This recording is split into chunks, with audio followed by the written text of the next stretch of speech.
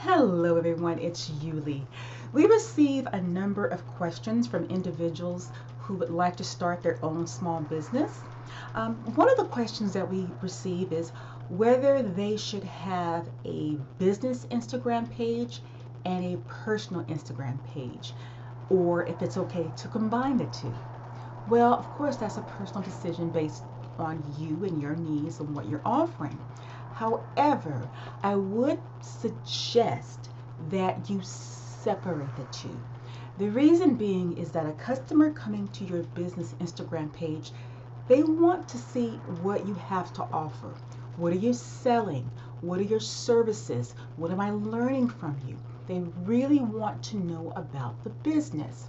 Now, it is okay to occasionally post a personal photo so that your customers can know that you're a real person. You can post a photo, this is me, this is my family, this is what we like to do.